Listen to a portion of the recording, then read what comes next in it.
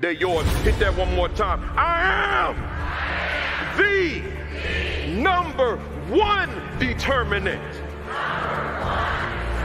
of the success or failure. Here we go. Of my students. Hey, y'all, you have a strong summer. Kick some butt next year. Thank you. Thank you. Appreciate you.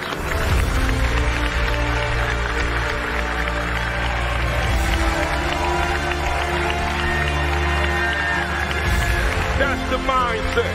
That's the attitude. Love you guys.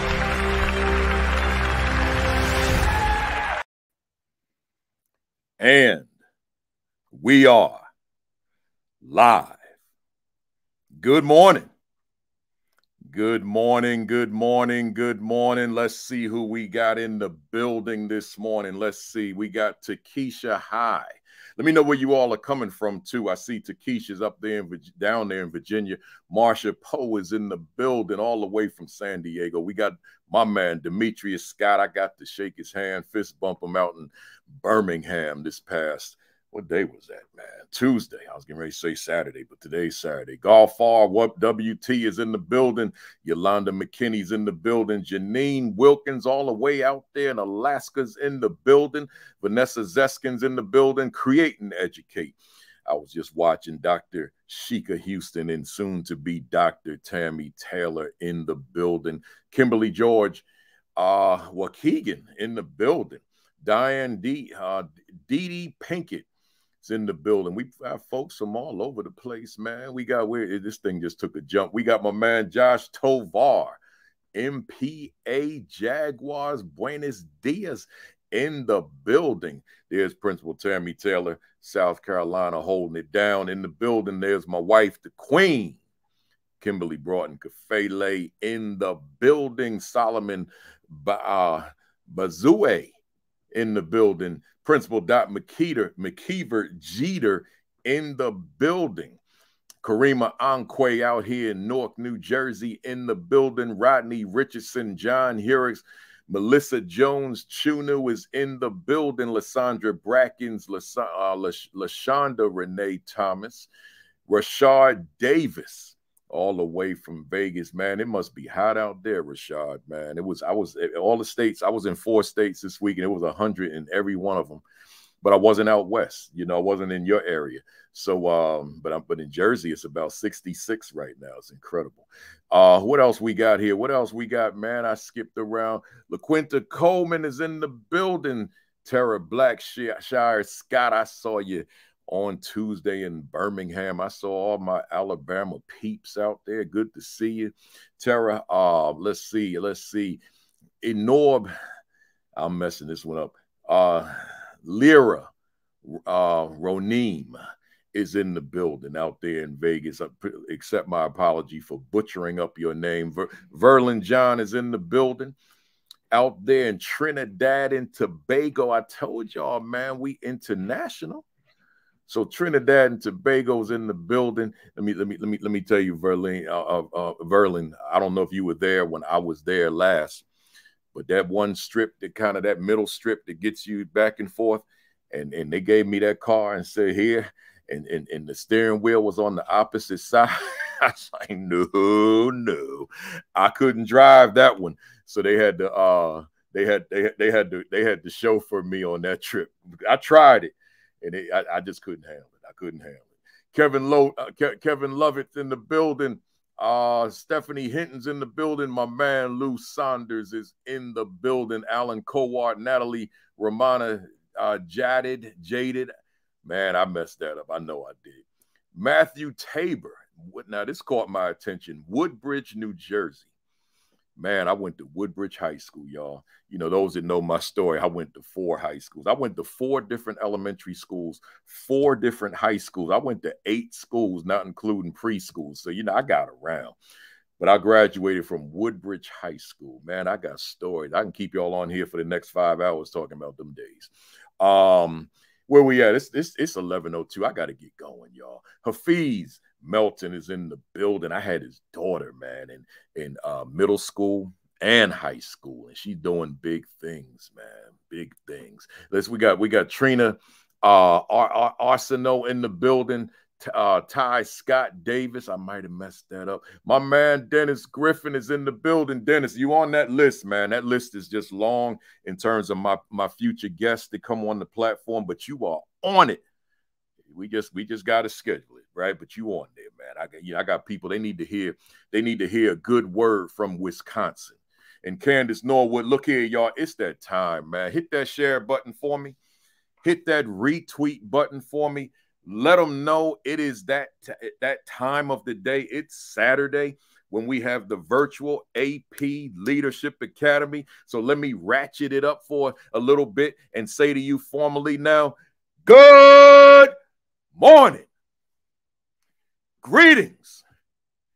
Welcome to week 112. Man, can y'all believe that? 112 of the virtual AP Leadership Academy. And I don't know about you, but I think I know. I mean, you're here. But if I could just give me a second, let me just speak for me. I want you to know how I feel this morning because I hope it resonates with everybody on here. I'm on fire! Woo! Whew. I got to get that out every Saturday, man. I got to get it out every Saturday. It was a long week, but it was a great week. Like the great week was, man, shout out to Missouri Leadership Academy in Columbia, Missouri, class convention in Birmingham, Alabama, Decatur Public Schools in Decatur, Illinois, and the Kentucky Behavior Institute in Louisville, Kentucky. That's how I spent my week. That's the fire part. But that airline travel, oh, man. Cancellation, this, delay that, get in bed at 3 o'clock, got to get up at 6 and speak and bring the best version of myself. That's the hard part, man. But this is what I do. It's really all I know. So I just gotta grin and bear it and make it happen, right? So I just want to mention that. Let me give you my quick motivational message, my commentary, whatever I'm calling it these days. Today is June 18th. Tomorrow's June 19th. It's known as Juneteenth. I want to say this to you. I discovered Juneteenth in 1984. 1984, as I was just a heavy duty reader for a couple decades of African American history. So it popped up earlier. Demetrius talking about when I was doing that two-step in Birmingham, Frankie Beverly and Mays, We All One. I get on that stage and I get a little loose, y'all. Right. So anyway, I discovered it around that time. And then I've known of it, been a supporter of it ever since. But many people in America and beyond discovered Juneteenth in 2020. And then it soon after became a holiday, national holiday. Here's my question to you. When did you discover Juneteenth?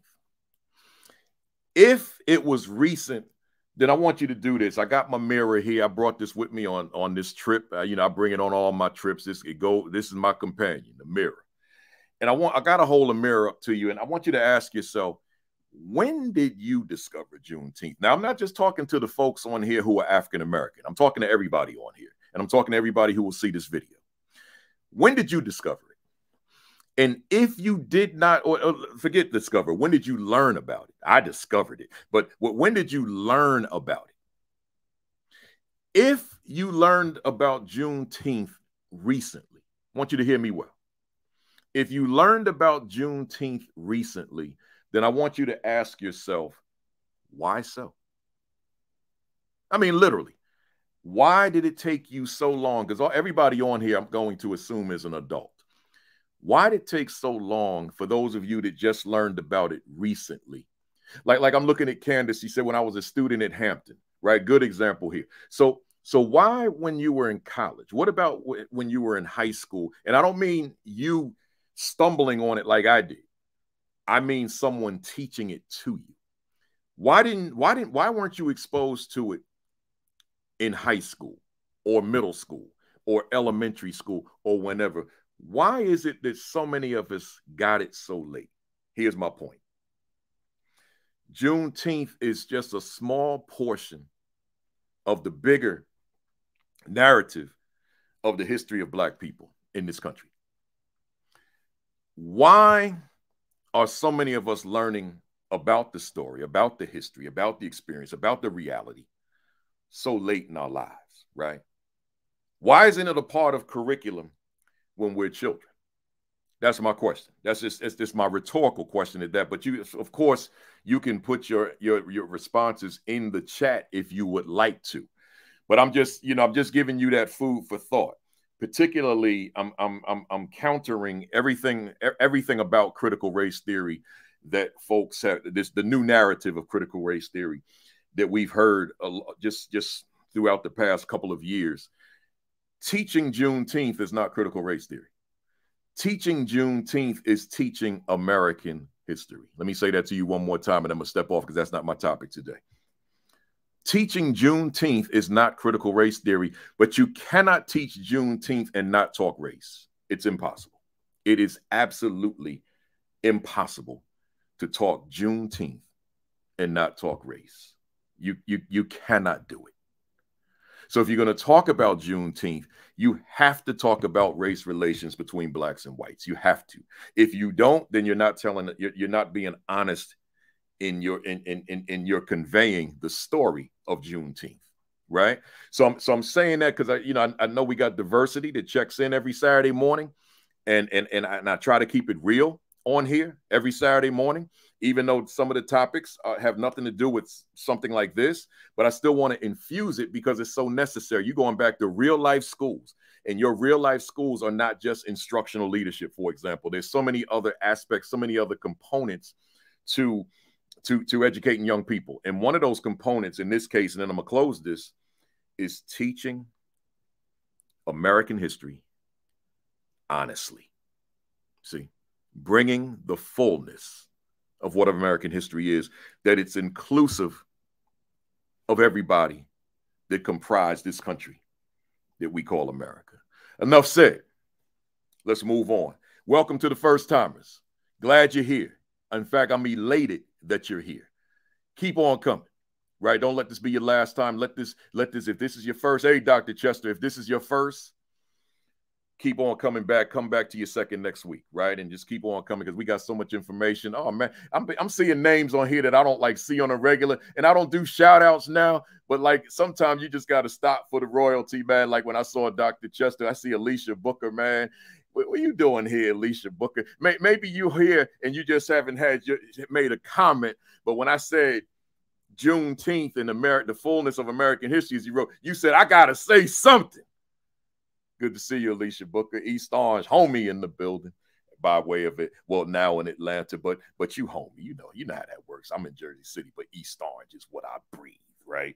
What I bleed. So yeah, first timers, I'm glad you're here. Hey, y'all. July 12 and 13 is around the corner. You know Alicia, the School Leadership Institute. That's mine. We taking the virtual AP Leadership Academy on the road. We call it the School Leadership Institute. It's us in person in the room for 2 days, July 12 and 13 in beautiful Charlotte, North Carolina. So go to my website, principalkafele.com.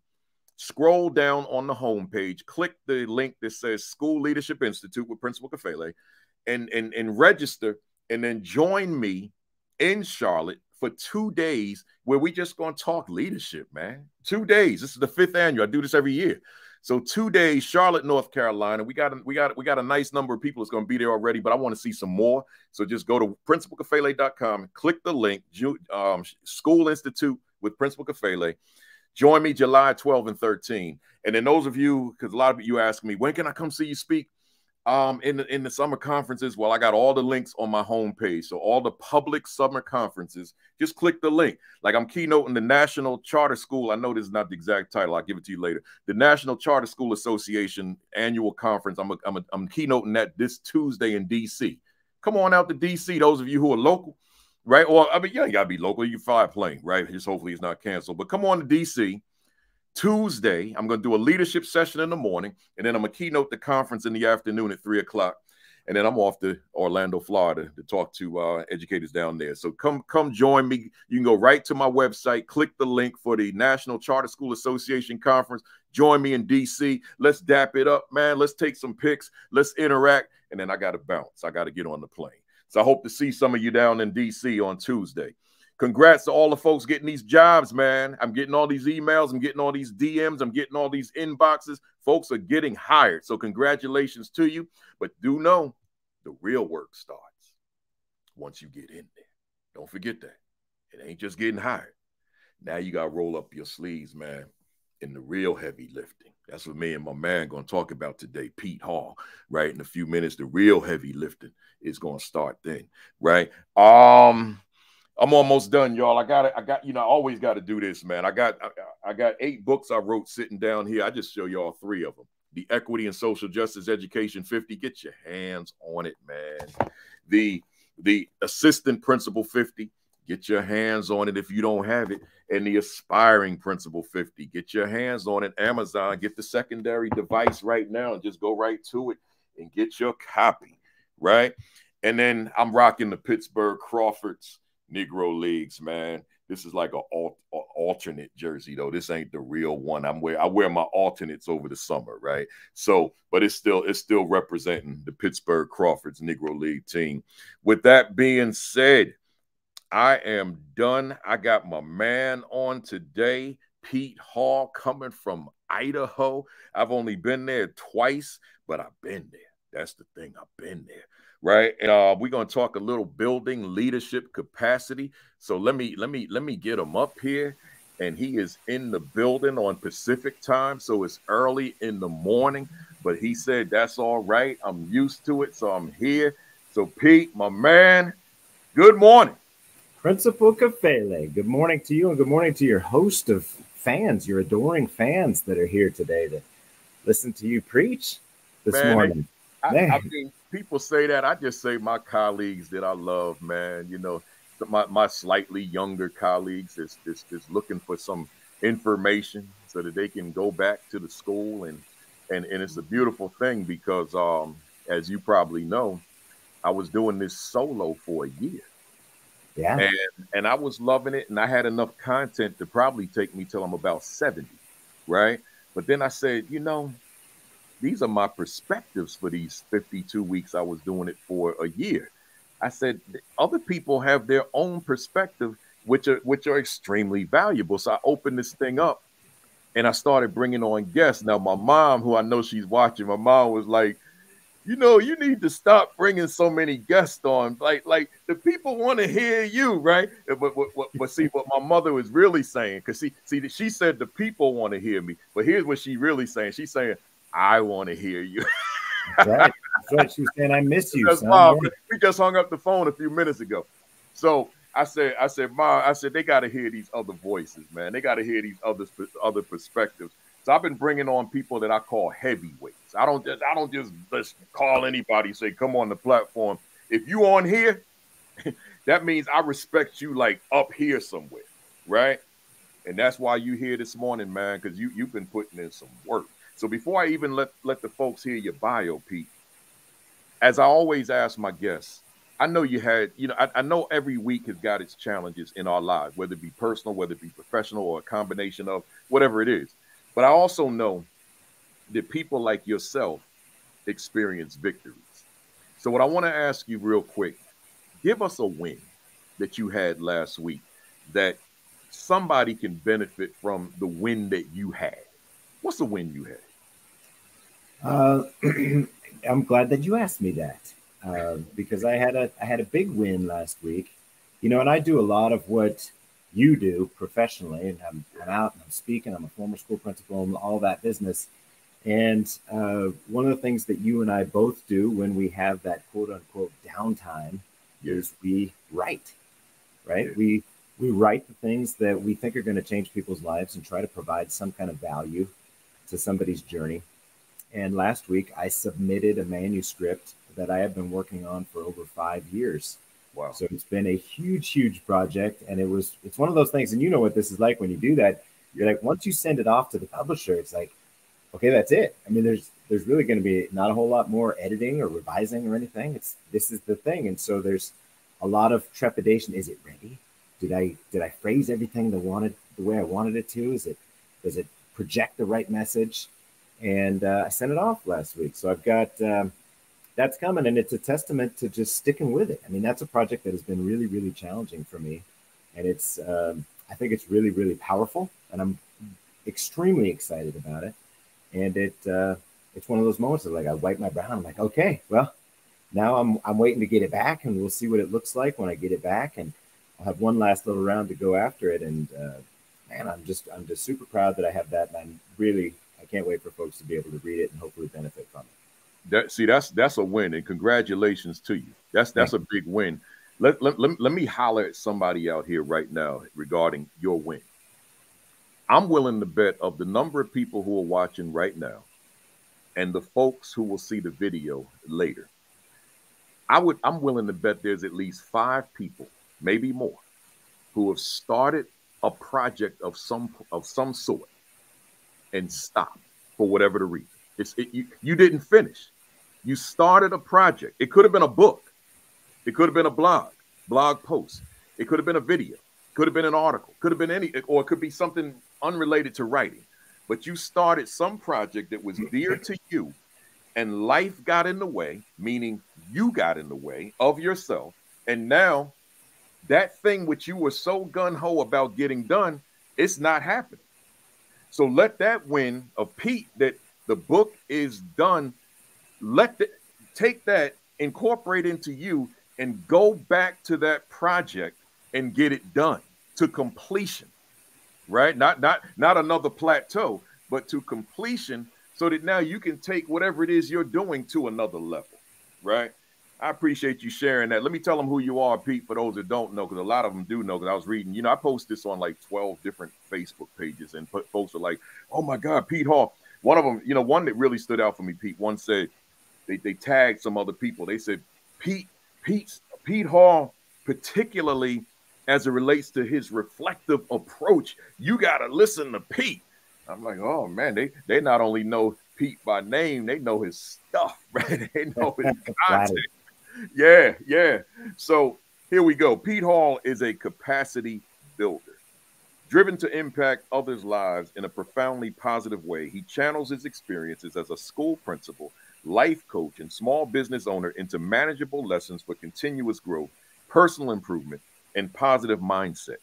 Tenacious, courageous, and incorruptible. I got to say that word again. Incorruptible. Pete shares his optimism, joy, and practical application of strategies for getting the most out of yourself. As a leader, a contributor, a teammate, and a human being, no matter what your role or roles and goals might be. With a down-to-earth personality and humorous anecdotes, he weaves tactical work-life approaches and clear mental shifts into every nook and cranny of his interactions with others.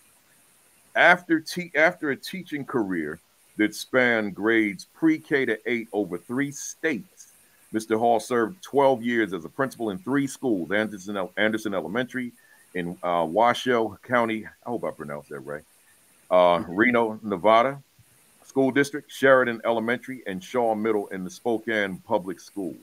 Under his leadership, each of the schools earned awards for academic performance, growth, and student achievement. Mr. Hall's written works include authoring over 20 articles on leadership and publishing 11 books. He is currently working on his 12th book, as was said, entitled Always Strive to Be a Better You. Again, Always Strive to Be a Better You, subtitled How Ordinary People Can Live Extraordinary Lives. A resident of, he told me, I'm going to mess it up, Quarter Quarter Lane. No. Yeah, that is it. Quarter Lane, yeah. Idaho. He speaks and consults internationally. There it is. I wrote the phonetics in a different paragraph. For his tenacious and courageous leadership, Mr. Hall has been honored with ASCD's Outstanding Young Educator Award, Nevada's Martin Luther King Jr. Award, and Phi Delta Kappa's Emerging Leaders Award, among others. He was appointed to the Governor's Commission on Excellence in Education in Nevada and was selected to sit on the National Education Association's Great Public Schools Indicators Advisory Panel. He holds a National Principal Mentor Certificate from NAESP, a National Association of Elementary School Principals, and serves as a trainer and coach for NAESP's PALS mentoring program. He also provides extensive professional development services as an ASCD faculty member. Finally, Mr. Hall has worked as a personal consultant, mentor, motivational coach for school leaders, teachers, professional athletes, weekend golfers, stand-up comedians, firefighters, business executives, custodians, and more. A current resident of Coeur d'Alene, Idaho, Coeur d'Alene. He speaks and consults internationally. Woo, that's a lot there. There was a lot. More information from educationhall.com and www.fosteringresilientlearners.org and strivess.com. We'll get more of that in at the conclusion. And you can contact him by email at petehall@educationhall.com and follow him on Twitter at educationhall. So we'll certainly repeat that.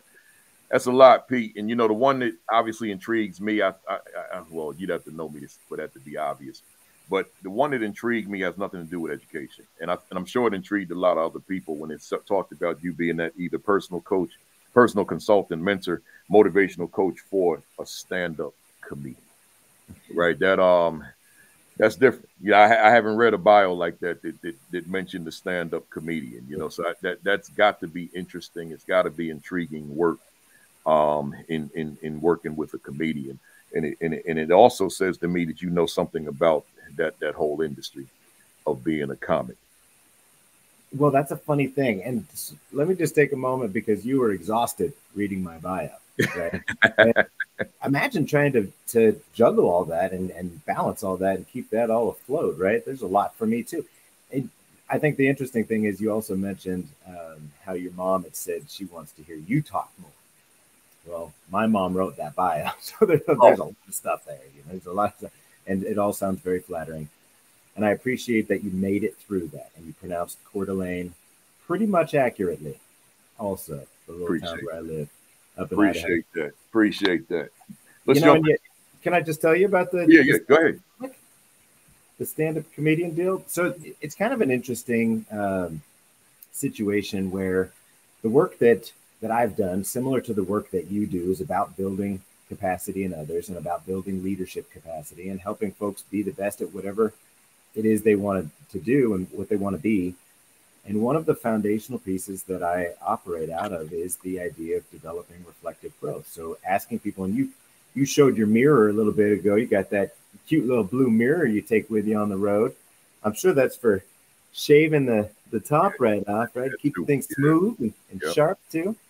And that's one of the biggest tools that we have is the opportunity to look at ourselves and to truly, deeply reflect and ask ourselves some tough questions about who am I? What am I all about?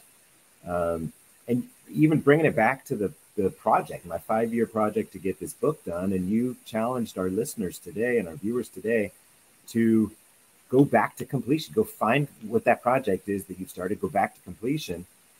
I would pose this question to folks. Why did you start it in the first place?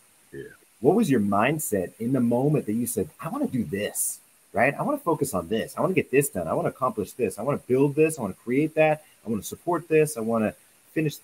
What was it that got you started? And that's the piece that is going to drive you through those moments where you mentioned plateau, or if you run into an obstacle or you think, oh my gosh, I'll never do this, or I'm not good enough. Who am I to do this, right? Get a little imposter syndrome or whatever it is. all those little pieces are overcomable by connecting back to our initial purpose. And when we have that, and I think that's the beauty of this work, is that I'm not really that funny of a guy, Baruti. So I don't know a lot about the comedy industry. What I can tell you is I know about human beings, and I know about people, and I know what drives people, and I know how to ask the right question that drives your reflective growth, that spurs you into action. Because I'm not the kind of coach or consultant or mentor who is going to tell anybody what to do. I will ask you why it's important to you. I will ask you what you think is the most important part of it. I'll ask you how you could figure out what the next step might be. And I will work with you to try to figure that out. And that's why I can coach a stand-up comedian without being funny and without knowing anything about stand-up comedy. And it's that spirit that has really led me throughout the entirety of my career, which allows me to not have to be the expert in the room. And I don't have to know everything about whatever's going on in this setting with this group of people, as long as I can ask the right questions and we can work it out together. We can figure some of that business out. So, I love it. And you almost forcing me to take my notes and put them in the garbage. But I'm gonna stay with them, since I spent a whole week putting it together. But you go. you got me fired up now about everything that you just said. And I just want to go back to that question that you posed. Why did you start it in the first place? Somebody out there that you haven't, you put something down. First you said, I'm ready, and then you put it down, you put it away. You got discouraged, you became frustrated, or you became overwhelmed with the things you're doing, life, work, raising children, whatever it is. But why'd you start it in the first place? And that's that why. That's that reason. That's that because. That's that purpose. Why did you start it in the first place? I agree with Pete that that's your go-to question in terms of picking it back up. I purposely left Johnny Sadler here on the screen because he said back in school now at 59, right? Back in school at 59. Love that.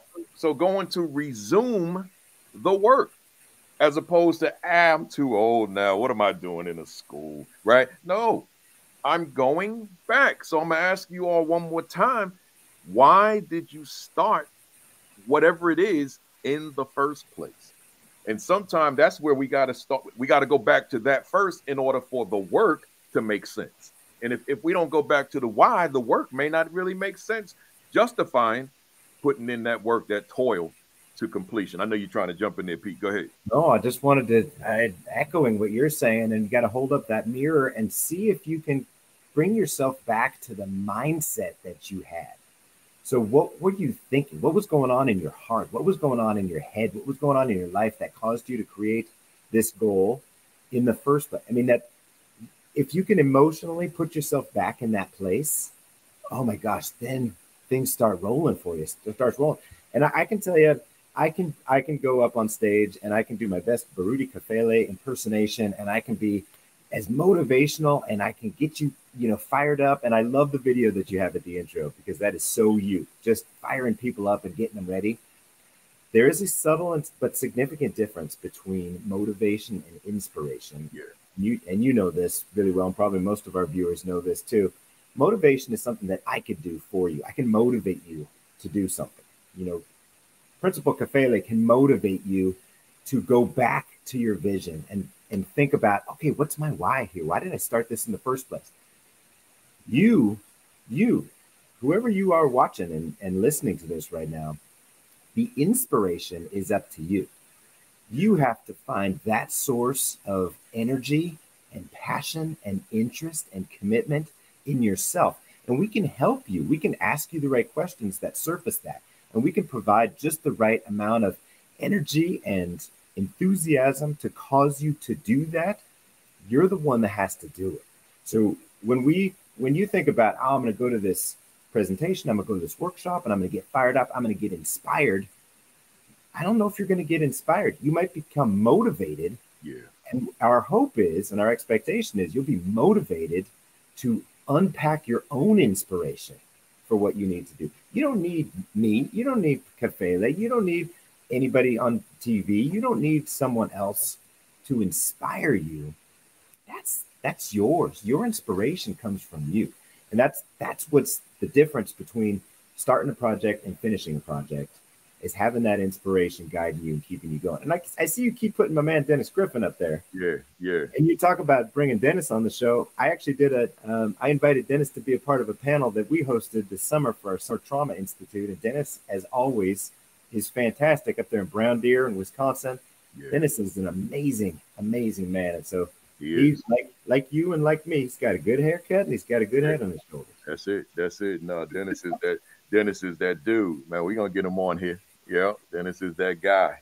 So you all look out, since we both referenced him, go to his Facebook page, Dennis Griffin Jr., and check him out. I don't know if he has a website up there yet. He probably does. But go to his Facebook page and check him out. He's a solid principal up in Wisconsin. Let's go, Pete. As an educator, who is Pete Hall? You know, I think you got it in the first line of my bio. Pete Hall's a capacity builder. I think from the get-go, my purpose in becoming an educator was to make people's lives better somehow, to change the trajectory of kids' lives, to shift the narrative of certain neighborhoods, and to help build teachers, educators, parents, families, kids, whatever they want to become. That has always been the driving factor. I've never done it for me. I never even really wanted to be a principal. You know, honestly, I didn't even want to be a teacher. I wanted to be a baseball coach. That was my thing. Well, I wanted to be a baseball player. That didn't work out. So then I wanted to be a baseball coach, and the closest thing to being a coach was a teacher. And so, long story short, you know, I've traveled this path is just trying to find an avenue to connect with people in the greatest way that I can. So all these different positions and job titles and opportunities, just opportunities to build capacity. Love it. Love it. I left this young man up here, Stephen Webb. It's Dr. Stephen Webb. I just wanted to highlight him real quick. He said he earned his doctorate at 55. When I started teaching my second stint, I started in Brooklyn in 1988, New York City. But then I did a reset and came back home to Jersey. And in 92, the 92-93 school year, I was at a school called Ashland Elementary as a 6th grade teacher that first year. And this young man, Stephen Webb, he was the head custodian, right? He was the head custodian of the school. That is amazing. Yeah. So he had a bigger vision for himself. So he went on and went to school, became a teacher, became a principal, became a pastor. He has his own church. He's a pastor now as well. And then went on and got his doctorate degree, as he said, at age 55. So if there's somebody out there and life is presented its challenges to you, whatever they may be, just know that when I was in my early stages as a teacher, the head custodian, he wasn't my head custodian because I wasn't principal yet, but he and I became very friendly, right? So the head custodian had a vision that I knew nothing about at that time. And now here he is, just had his graduation. I was looking at some pictures of his most recent class, graduating with him as the principal, as Dr. Webb, right? So don't tell me we can't get it done. We can get it done. But it goes back to that question. Why did you start in the first place? Like notice Webb said it took longer than expected, but got it done. So sometimes, it may take longer. Sometimes we may stop it. But the question is, will you resume it? Why will you get it done? And Dr. Webb, I should have said, you're on that list too. It's just that list is long, man. I got so many people I want on this platform. So you're on it. I just haven't called you yet, but I'll be calling you at some point. Let's go, Pete. So Pete, you pretty much answered my second question. If there's something that you wanted to add, these are these 3 preliminaries that I give everybody. Okay. What made you enter the field of education? But and you kind of addressed that, but what continues to fuel your passion for the work that you do? I think it's 2 things. One is just like I mentioned, that intrinsic desire to want to help people and to change people's lives and to help them become what they want to become. And I love your story of Dr. Webb. And I can't wait until he's on the program to hear his journey. And there's a bazillion stories out there that we know about of lives that we have touched and impact that we've made. And there are even more stories out there that we don't know, where we believe and we trust and we have faith in the fact that the work that we have done has had a positive impact on other people. So that's one piece of it. And then another piece of it is we have a tremendous need. We have a tremendous need to build people up. And there's so much divisiveness and there's so much negative rhetoric that gets, thrown about like it's, like popcorn in the movie theater, right? It's almost like we're just tossing this negativity around, and we need more positive energy, and we need more folks that are willing to stand up and say, hey, let's be good to each other. We're traveling in this hurtling sphere together, so let's act like we're together on this. And I just think there's so much need for that any opportunity we have to infuse some positive energy into this and to try to help shift systems one way or another, I just want to be a part of that. I love it. I love it. You went on and became a principal. And a lot of us become principals for just a variety of different reasons. I had mine. I had multiple reasons. But within my multiple different reasons that I felt I was called to lead, I had something that was very central, that was very personal, that was really what pulled me into that level of educator as a principal. So my question to you is, of the reasons that you decided or were called to lead, was there one that kind of drove that energy that you said, I want to lead, but it's really because of this thing that I've got to make this thing happen? Did you have one of those?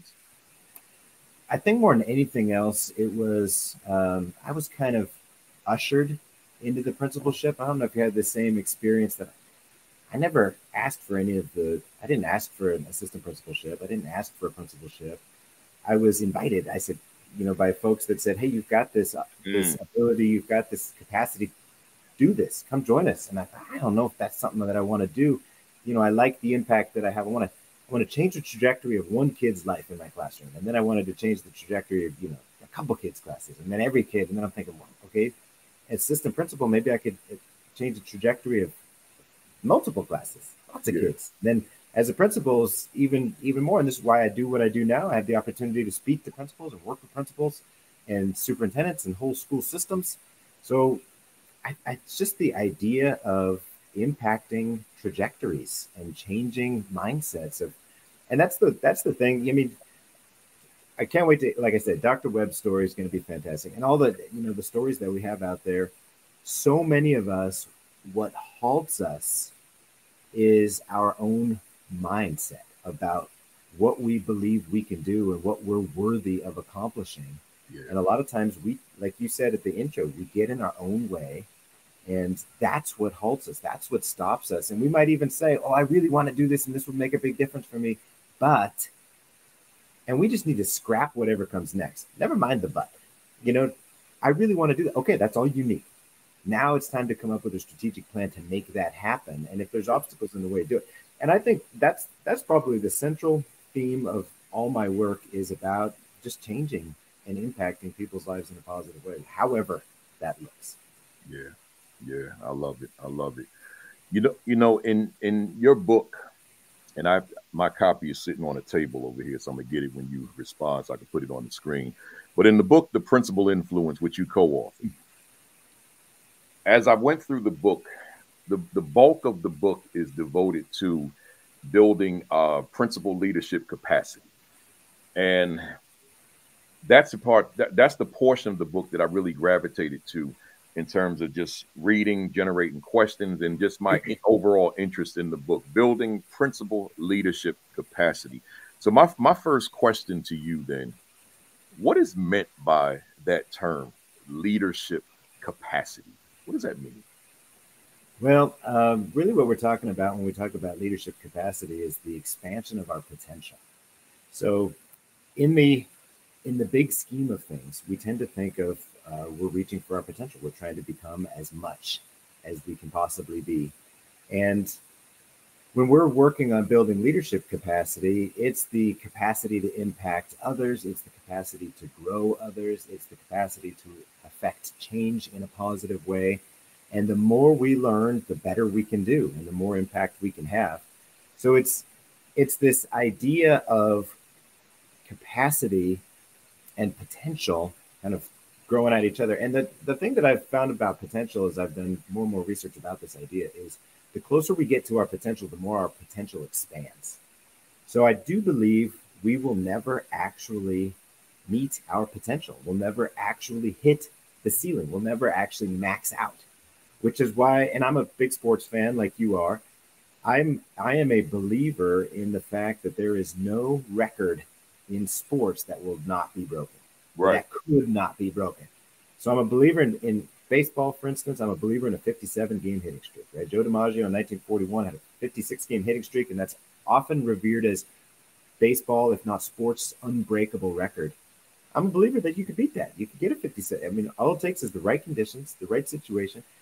Why put a ceiling on it and say there's no possible way that we could do that?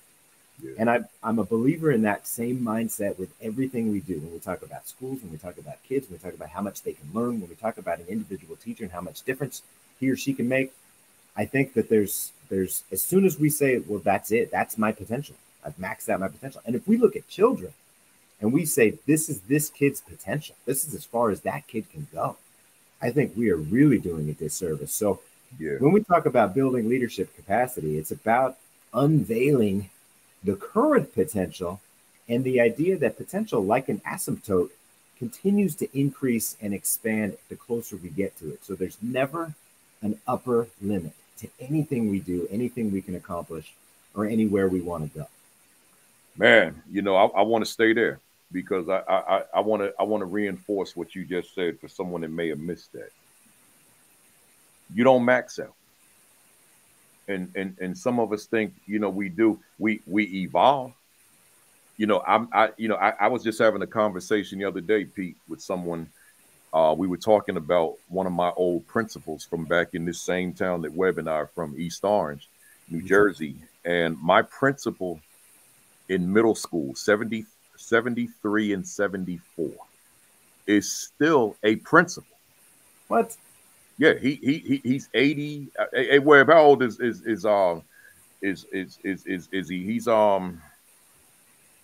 He must be about 86 now. Wow. 88 years old, right? He was Whitney Houston's principal, right? And it's so he's probably not the same guy he was when he was younger, but he has evolved. But within that evolution, he can still grow, which is what you're saying, right? So we evolved. Kobe Bryant didn't retire as 25-year-old Kobe Bryant, but he was still great. Same goes with Michael Jordan, but he had to evolve and then continue to improve with the evolution. So we don't max out, folks. 86 years old. Right. We don't max out. So don't think you're going to get to this point where, okay, I can't grow anymore. Nah. And that's all falls under this umbrella of leadership capacity. So given, Pete, that I created this platform for the assistant principal in particular, the aspiring principal in particular. Where am I at? Yeah, the assistant principal. How do we go about building leadership capacity within that role? Because in some places, as you know, that role could be very complementary to the principal. In other places, that role could be something very different from the principal, and that's the one I frown upon, and that's probably why, it's not probably, it's why I created this platform. How does that person go about building leadership capacity, particularly when you're in a situation where you're not being given the full exposure to leadership? Yeah, so there's two ways of looking at that, right? One is from the assistant principal perspective. So if you're an assistant principal and you want to grow and you want to become a principal, two questions that I would ask you to reflect on. And if I had a little blue mirror, I'd hold up a little blue mirror right now. One is, why do you want to be a principal in the first place? So what is it that you want to do with that principalship? What is that platform going to be different? How is that platform going to be different as far as a way to impact people and change lives? And that's the first question: is why do you want to become that principal? And I tell you, I have worked with folks who wanted to become a principal and then became a principal just to have the name tag sitting on their desk or on their door, and just feel like they have achieved what they wanted to achieve, was to become a principal, right? And that's the goal. It's a very selfish individual goal, just to become a principal. If there's a bigger reason, if there's a rationale behind it about changing people's lives, about making a difference, that's a totally different beast. So one is, we have to be very clear about our purpose in the first place. And it reminds me of a quote, one of my favorite quotes: "Beware the traveler who believes he has arrived." I love that quote, man. It speaks to the idea that you're not ever there. I mean, you're always in a place, and you have to be mindful of where you are right now. And that's the second piece of advice that I have for assistant principals is, be the best damn assistant principal in the history of assistant principals. Yeah. If you want to become a principal, your number one strategy for becoming a principal is to be an amazing assistant principal and to go over and beyond. And I can tell you from my experience, and most of the folks that I've worked with who have become principals, is the principalship may have been a goal. It may have been a strategy for achieving a goal. It has never been the singular outcome, right? It's never been the only thing. So by being a fantastic assistant principal, you put yourself in a position to be noticed and to be recognized and acknowledged and invited into that interview process or that consideration process for being a principal. So as an assistant principal, one of the things that you can do to become known and to become accomplished and to get on the radar is to volunteer additional tasks, to do things beyond what you're assigned to do, right? And I know that every assistant principal's job description says other duties as assigned. Yeah, right? So you're always going to be assigned some of that dirty work and that stuff that nobody else wants to do. Do it with a smile on your face, and do it with an understanding that you're doing it in order to change somebody's life and to make some situation better. So when there's and you've done this before, Kafele, right? There's a protein spill down on aisle whatever, where the kid has lost his lunch or something, and someone's got to go clean it up, and the custodian's not answering the walkie-talkie. You just got to go do it, right? And the reason that you do it is not, "Oh, I'm going to do this so they recognize me." It's, "I'm going to do this so that the school is clean, so the kids feel proud and safe to walk the hallways of the building." And by doing it that way, you will get noticed. Yeah. Right? Folks, you complain about it and argue about it. "I don't want to do that. That's not my job description." You do that, people are going to notice that too.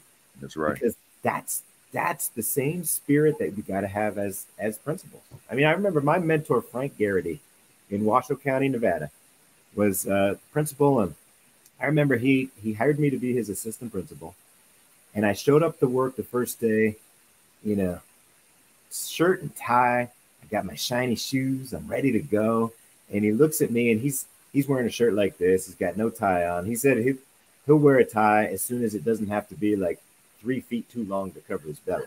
But he says, "I'm not wearing a tie," and he says, "Look at my shoes," and he's wearing work boots. And he says to me, he says, "Pete, you can look real nice if you want to, or you can be a working principal. You can be a working principal. We got stuff to do. We got work to do. We can't be worried about, how we're dressing real nice all the time." He says, "We're workers. We got stuff to do." And I just remember that spirit of, the magic isn't done in the office. It's done out in the field. It's done out in the classrooms, in the hallway, on the playground. And that's where you got to, put your boots on and get out there and get working. So that's one perspective. It's from the assistant principal perspective. From the principal perspective and from the district level perspective, if we want to build leadership capacity in our assistant principals, we have to give them opportunities. We have to give them opportunities to show us what they can do, right? And believe in our assistant principals and their opportunity to demonstrate whether they're worthy of a principalship at some point in their career, as opposed to what I think you were alluding to, is when we pigeonhole our assistant principals into very specific job descriptions. So you're the assistant principal in charge of discipline. Yeah. You're the assistant principal in charge of instruction. You're the assistant principal in charge of that and that one duty. And that's your thing. And we limit our folks' opportunities to grow and to expand and to learn and to make mistakes and to learn from them and collaborate with many people. And a lot of us as principals and district level folks, we do that out of, I think it's a desire to be efficient.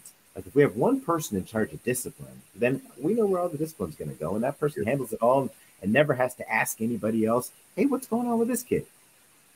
Whereas if we allow for some overlap, that builds collaborative skills. It builds opportunities for us to team and to work together and to build that partnership. It gives opportunities for our assistant principals to grow and try different things that they haven't done before. I mean, I know a lot of assistant principals that are happy to do discipline because they're not comfortable with instruction. Well, guess what? The best thing for that person to do is to have an assistant principalship where you have some responsibilities with instruction so you learn those skills. You learn. Because as a principal, you have to know at least something about everything as a principal. That's so right. You can't not be doing stuff. So as principals, district level folks, we just have to give our folks opportunities to stretch their legs, to stretch their wings, to show us what they've got, to ask questions, to get curious. I think that's what's going to make the biggest difference. Those two things. That's a lot there, and that's good stuff. You know, let me say to the folks, hit the share button, folks, hit the retweet button, let them know we're here, we're here, we're here. Hit that share button, hit that retweet, hit them Facebook groups, let them know we are here. Pete Hall is dropping gems on us as it relates to building leadership capacity. So going back to what you said, yeah, that assistant principal, it is limited. Capacity can't be built beyond that which you're doing. So there's got to be that exposure. And to use a specific example you use, if I'm not comfortable in instructional leadership, but I aspire to one day become principal. Well, if I'm not comfortable in that capacity, I'm probably never going to have a school that's a high performing school. And if it is, it will not be because of my leadership. It'll be despite my leadership. Right, because because that's an area where I don't feel proficient, I don't feel comfortable, I don't feel that I add value. So therefore, there's very little oversight as it relates to teacher coming from me in my supervisory capacity. So I love what you said there. You know, so therefore, consistent with that, Pete, you were an extraordinary principal. I read the bio, the awards, etc. You did big things in that capacity. Talk to us about the correlation between your own leadership capacity as it relates to the success of your students, your staff, and your school. Oh gosh, well, I appreciate that you said I've done big things. You know, I did the best I could with what I had in the moment. I'll say that. Yeah. And I think that's probably the spirit that has always driven me is two things. Do the best you can with what you got in the moment, you know, with what you know now, do the best you can. And strive to grow, strive to learn more, strive to be better, strive to have a greater impact. I mean, that's the title of my new book is Always Strive to Be a Better You, which is a mindset and a philosophy that I've always lived by. It's based on an old Greek principle of paideia, which is different than the paideia schools, but not that different. The idea of paideia, it comes back to the idea that I was referring to a little bit ago of our potential continuing to expand the closer we get to it. So if we embrace that mindset that I want to learn more, I want to have a greater impact, I want to be happier, I want to find more joy in my life, that as I seek that, as I explore the curiosity that drives that, my potential expands and ratchets up another notch, which allows me to have an even greater impact and to be able to influence even more people in more profound ways. And as I do that, and as I strive to have that positive impact on others, that spreads, that spirit spreads. And I can tell you, I always really, really tried to be transparent as a leader, to say, hey, I'm learning, I'm growing, I have not arrived, I am not the master of everything. Try to put together leadership teams of people that have skills that are different than mine and have expertise that is different than mine. folks that are smarter than I am. You know, I was told by one of my supervisors at some point, Pete, if you're the smartest person in the room, you're in the wrong room. You need to get out of there. Yeah. So, and bring some other people in there. So the spirit really is that idea of always just wanting to grow and to learn and to expand personally. And by doing that, I'm growing my teachers, I'm growing my assistant principals, I'm growing the parenting capacity. And that's not to say I'm a great parent and my folks are learning how to parent because of me.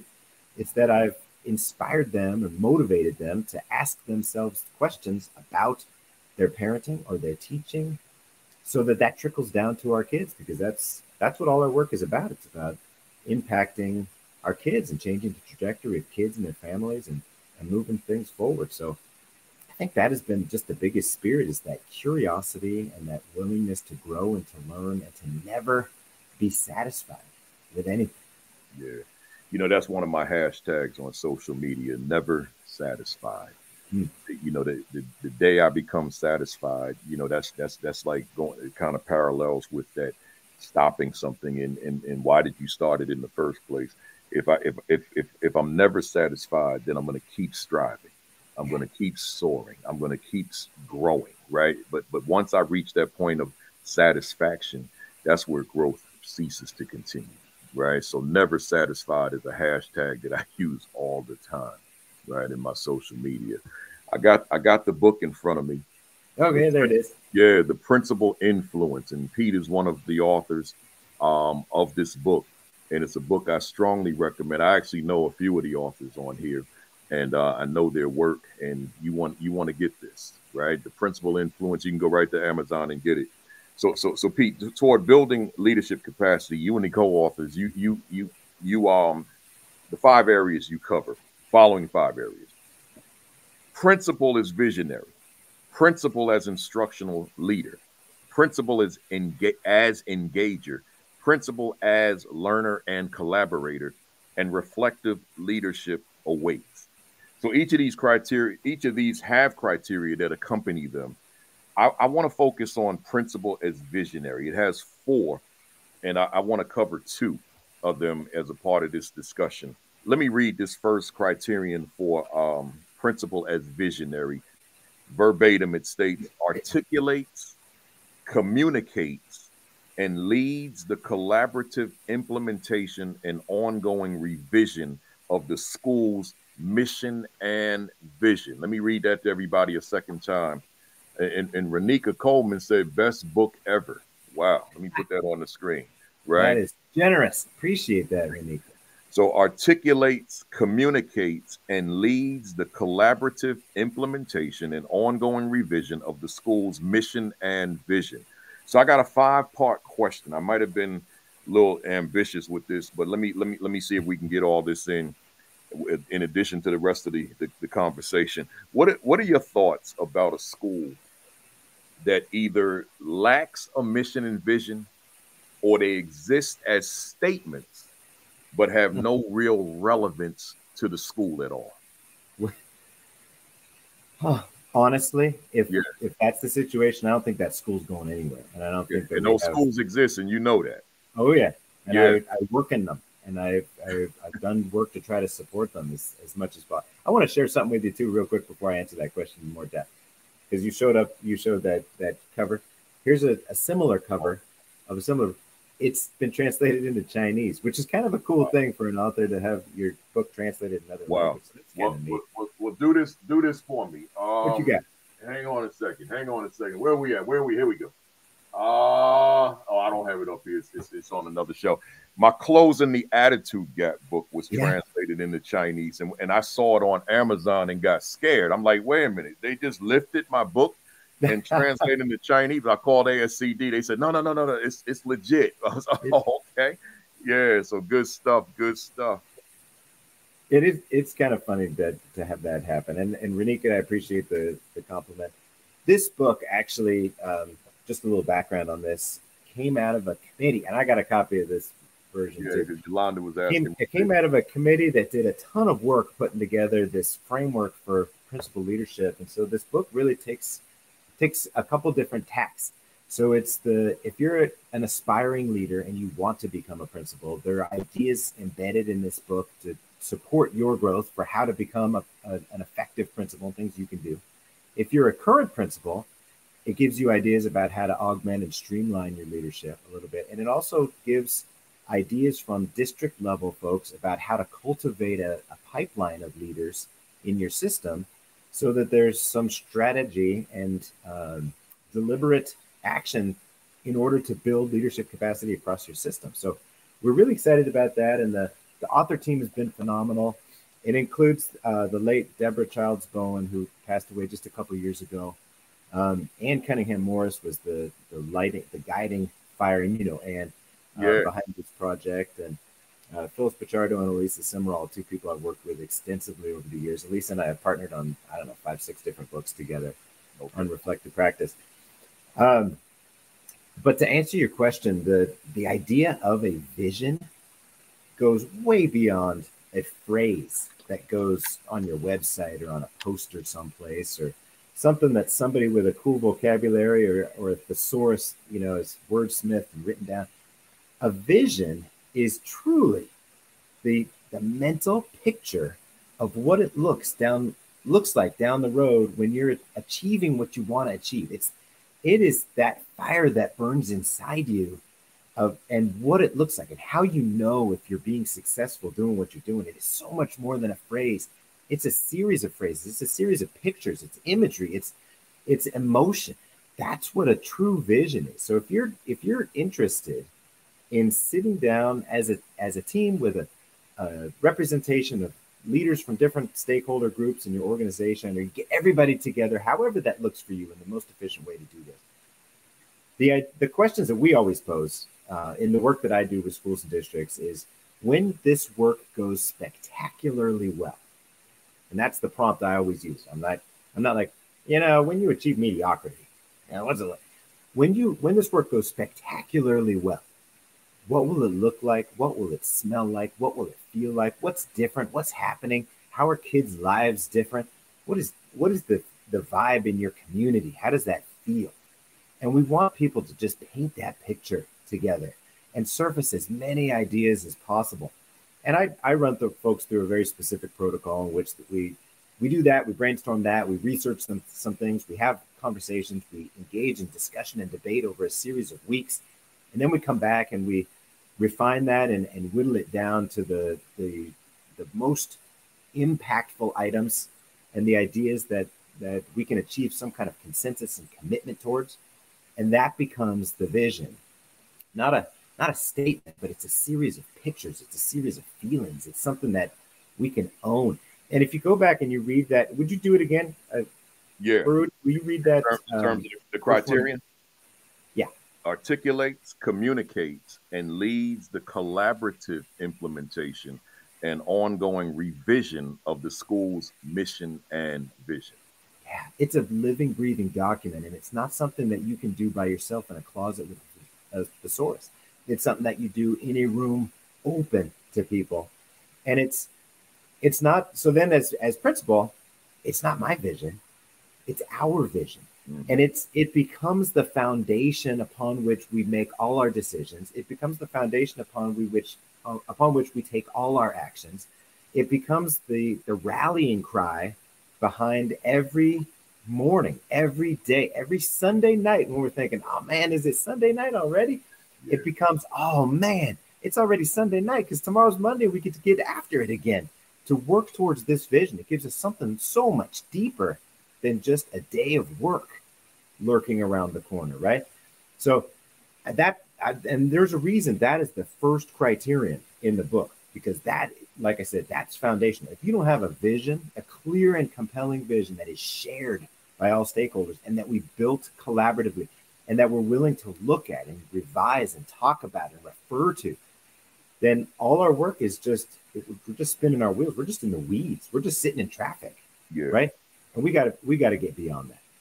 So, considering, again, so many young administrators or aspiring administrators watch the platform, the Virtual AP Leadership Academy, got a question for you. Who writes the mission statement? Who writes the vision statement? Where's that coming from? Are you talking about the ones that are posted on the wall? Yeah. Usually that happens when somebody sees this, for instance, or they hear that we got to have a clear vision, and we bring a team of people together and we talk about it a little bit, and then somebody starts writing some things down, and whoever has, the best vocabulary, whoever has, writing experience tends to be the person who then scribes it and writes it, and then we tinker with some words and some language, and then it gets unveiled.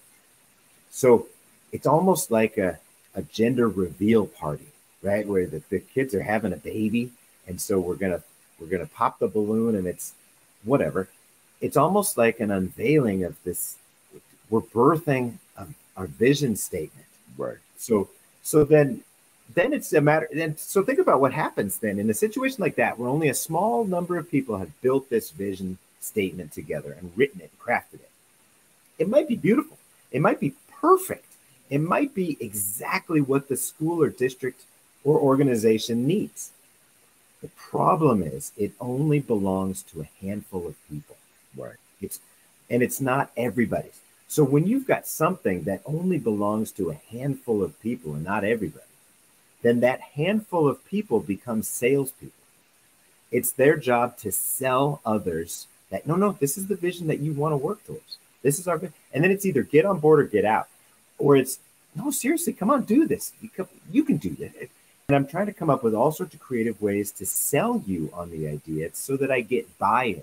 And buy-in's not a phrase that I like using, because that means I'm selling something. I don't have a lot of good experiences with people trying to sell me on something. What I want is connection. I want commitment. I want consent to an idea. And the best way to do that is for us to build it together, as opposed to somebody doing it off in a side room, or or a school board does it, or a principal does it for the staff or something. It checks the box of having it done. Yeah. And in a presentation, you could read it to folks and it'd be like, wow, that's amazing. But when it comes down to when the rubber hits the road in the schoolhouse, in the classrooms, in the small group instruction, you're not going to see that living and breathing. And that's where the difference is going to be made. And that's why I ask you the question, because I know that there are probably folks out there either on with us or will see this later, or just folks out there in the world who think that one of the responsibilities of the leadership is to write the mission statement of the school, or drop in the word statement to write the mission, or to write the vision, where it is not. Because you like you said, you were discouraged by buy-in, and I tend to be discouraged by it as well. So therefore, my word would be, how would staff take ownership of something that they had no involvement in creating? Right now, if they're all wrapped up into us, I love the principal, everything he or she says and does, I'm down with it, then fine, you got them folks, but that may not represent the entire building. So, right. So if I take a statement that I wrote and shove it to them and say, look, this is who we are, I may not be able to generate that sense of ownership of this statement. So hence, I love the response you gave. It's got to be collaborative. And then I see that some others on the thread have been writing the same thing, that all stakeholders, meaning all staff, at least are given opportunity. Even if I don't want to take the opportunity, at least I'm given opportunity to lend input to this particular project, and in this case, the mission and vision. Go ahead. Yeah, and can I just add a little bit to that? Just a little story. I was a middle school principal in a building that had a lot of discipline. There was a lot of stuff going on that was frustrating staff and community, and the school had a reputation that I heard about years and years before I ever became principal of that building. And one of the things that I found when I got to the school is that staff deeply cared about kids. Kids deeply cared about their futures. Parents deeply cared about their kids and their lives and how that was going to go. And community members, the local businesses and residents really wanted the school to do well and wanted it to be good for kids. And somewhere we ran afoul of each other because we had some competing ideas and ideals about what that was going to look like. So one of the things that we as a staff kind of came together, and as a leadership team came together and said, can we be clear about, yes, our mission and our vision and all that? Can we be clear about our core values? Can we be clear about some things that we truly believe and that we can use as kind of some pillars around which we can focus our work and our interactions with each other? So we did it. We engaged in an activity where we collected input from staff, from parents, from parent groups, and then we did an activity with our middle school kids in which we identified the top 5 core values that are most important to us. So things like unity came up, commitment came up, love surfaced, and we then explored what that looks like in a school setting, what that looks like in a community, what that looks like at the YMCA down the road, what that looks like at the grocery store when we're shopping with our families, right? And we explored that notion and came up with very vivid descriptions. Kids made posters, kids drew things. We had all these amazing opportunities to show, well, what does love look like? If we truly do love each other, and we're going to operate our school and our community off of this idea of love, what does that look like? What does that sound like? What does that feel like? How does that play out, at the park down the road on Saturdays? What does that look like? I mean, do you have to have a teacher or a staff member supervising you to demonstrate love for your fellow travelers? How do we embody that? And I tell you what, that was one of the most powerful experiences that I've been through as a principal, having kids have a voice in these things. And it changed the dynamic. I mean, not 100% by any means, but it changed the dynamic of how we go about just our day-to-day business of school, right? It just changes the feeling. I just wanted to share that. Thank you for letting me share. No, I appreciate you sharing that, and I noticed some people on the thread in the chat have the same level of appreciation. You said, and I'm moving quickly just because I want to get as much in as I can. You said, and I'm gonna quote within what's stated in that criterion: articulates, communicates, and leads the collaborative implementation. My question is, what exactly does that articulation and communication look like and sound like? Like when is that happening? And I'm asking again, always considering the young leader, the inexperienced leader, the new leader, so that communication, that articulation of the mission and the vision. What does that look like? When does that occur? What does it sound like? Talk to us. Well, in the spirit of uniformity, it's a conversation that occurs often. So I'll give you a couple of examples. First, I'll give you a counterexample. Counterexample would be when in August, all the staff comes back and we share the mission statement or the vision statement, and we put it up there, and we have a slideshow and a nice conversation about it, and we rally the troops and we get everybody excited, and then we don't talk about it again until next August. Mm-hmm. And that's a default setting that comes up a lot. Well, remember our mission, remember our vision, and then remember, because you have to remember because it's been 12 months. Yeah. The opposite of that would be to infuse little pockets of conversation wherever and whenever possible, right? So we want to be intentional about at every faculty meeting, even if we just touch upon the mission and vision of why we're doing what we're doing. And when we're talking about a decision that we're going to make, we're adopting a new curriculum, we talk about why it's important for us and how it fits into our mission and vision for what we're trying to accomplish here. And it's not lip service, it's anchoring. It's being really clear and explicit about this is why we're doing this. Remember why, or even just asking the question. Okay, so as we engage in this work today, how might this connect with our vision? Why is this important work for us to be doing? At your tables, have a quick conversation about that, and then every table share out an idea about how this connects back to our mission. It only has to take 2-3 minutes, and it allows everybody the opportunity to intentionally craft a picture of that vision and then connect it to the daily work. So as assistant principals, when we're talking with families about what's going on with their kids, when we're talking about students about what's going on with their peer interactions, when we're talking about, well, we're sitting in a team meeting where they're doing their planning for the upcoming unit, we weave in that that question about how does this fit in the bigger picture of what we're trying to accomplish? How does this demonstrate that our mission is real? And there's two different ways to go about that. One is we start with the activity and we try to make a connection to the mission. Two is we take our mission, we take our vision, and we say, what are the best strategies that'll help us accomplish that and build this and create this? And then we identify the strategies that'll help get us there. And then once we've identified those strategies, that's when we want to make explicit those connections as often as possible. So it's just a matter more than anything else of keeping it in our prefrontal cortex, keeping it in our front and center, helping our people to remember that why. Because we, remember, you and I and our principals and our assistant principals, and we motivate others. And we can motivate them to remain connected to their source of inspiration, which, remember, is all theirs. It's all yours out there. Yes. That inspiration is yours. We can motivate you. Stay connected to your source of inspiration. And that's what that mission and vision truly does. I love how you word that. We can motivate you, but that inspiration is yours. Right. So the motivation may become the vehicle for you to get back to that inspiration that should be within you. Yeah. Right. Because think about it this way.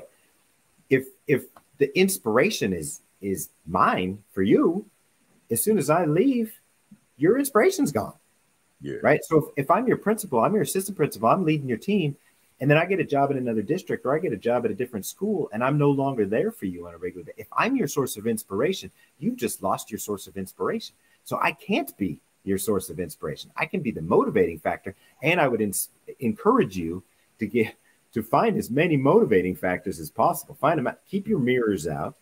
Keep your feelers out. Grow your network so that you've got them. I mean, you got our man Dennis Griffin's on the call. I got him on speed dial, and he's got me on speed dial. So when we need something, we just send a quick text, send a quick message back and forth. You got to have those people that when they connect with you, you then feel inspired because that person reminds you of your inspiration, right? Yeah. That's what you need, a reminder. I love it. Reminder of your own inspiration.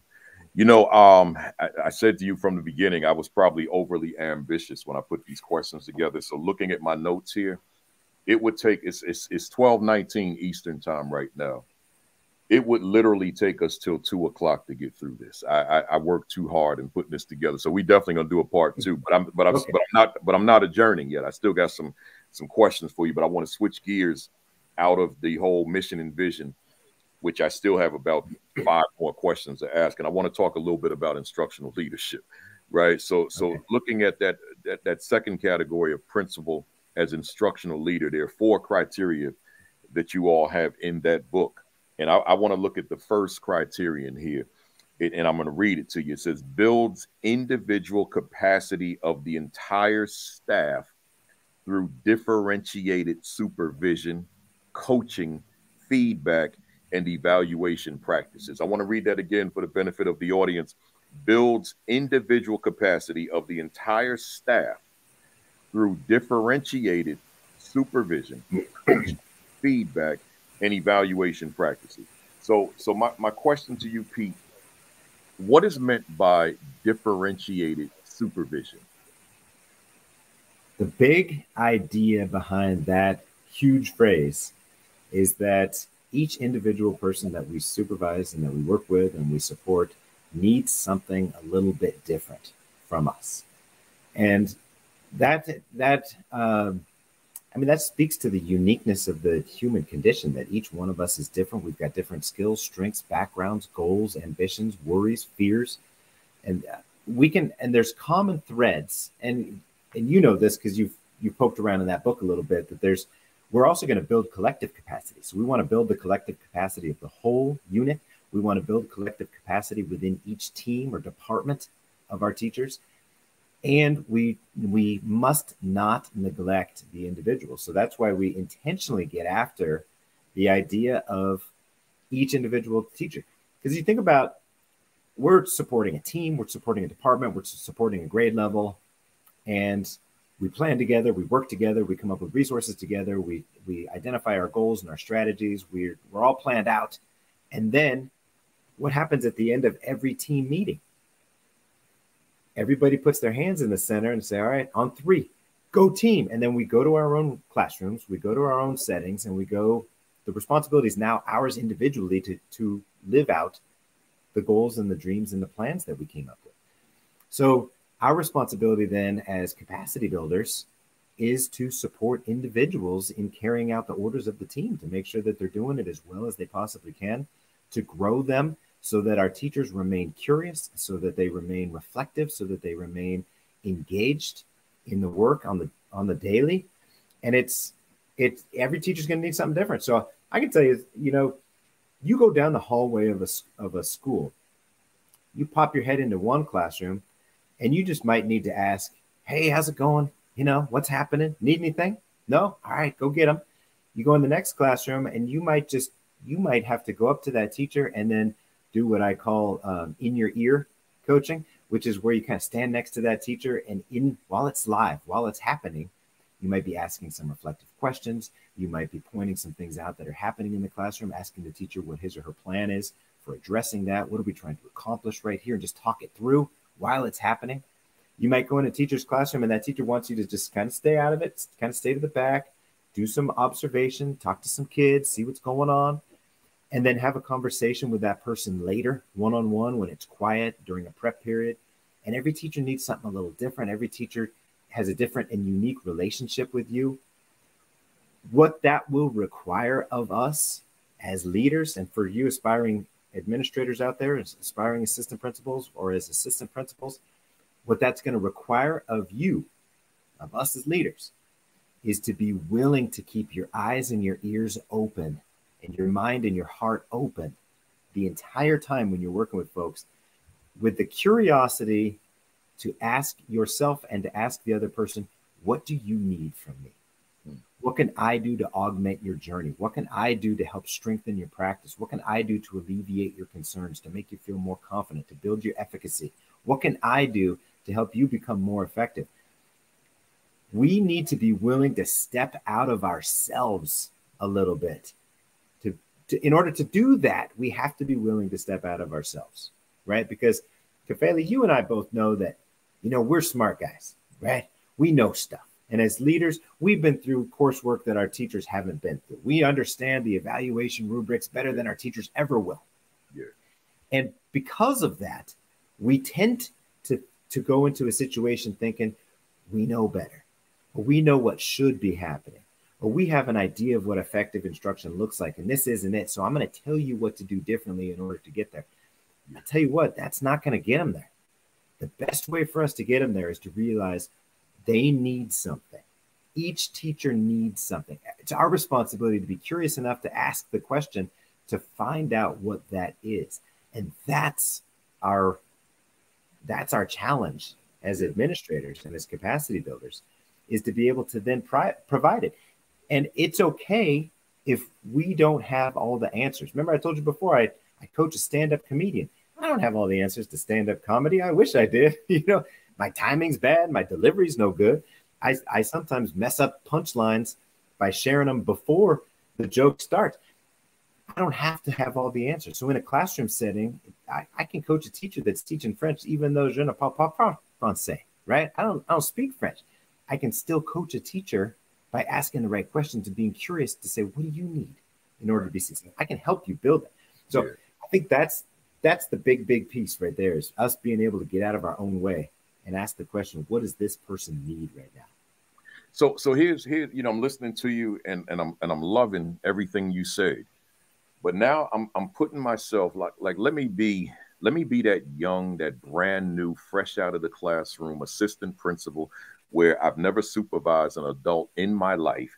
And now, except if I worked in summer school, and now all of a sudden I'm responsible for 25 teachers. I supervise them. I coach them. I'm the instructional leader of these particular teachers. So so setting it up that way, here's my question. How do I develop the skill set or the capacity to be that differentiated supervisor or engage in differentiated supervision when this is so new to me. I've been working with children as the teacher for years. And now everything you said, inclusive of what do you need, but how do I make this thing real in this new capacity? Yeah. I wish I had all the answers. Yeah. I can tell you, learn and grow, learn and grow, learn and grow, right? Reflect on your practices and reflect on what you're actually trying to do and pay really, really good attention to how to do that. Another thing I want to bring into it is the humility that you bring to the table is going to be rewarded and appreciated. So if you go into that situation as a brand new assistant principal, brand new administrator, thinking, all right, I'm the boss now. I got all the answers now. I'm in this position of authority. I got a title behind my name. I got some power behind me.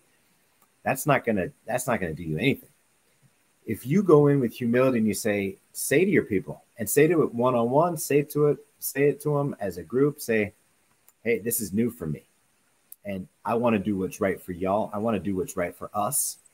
And I'm going to need your help. I'm going to lean on your expertise because you've been supervised by people before. You've been evaluated by people before. You know what works and what doesn't work and what keeps you going and what shuts you down.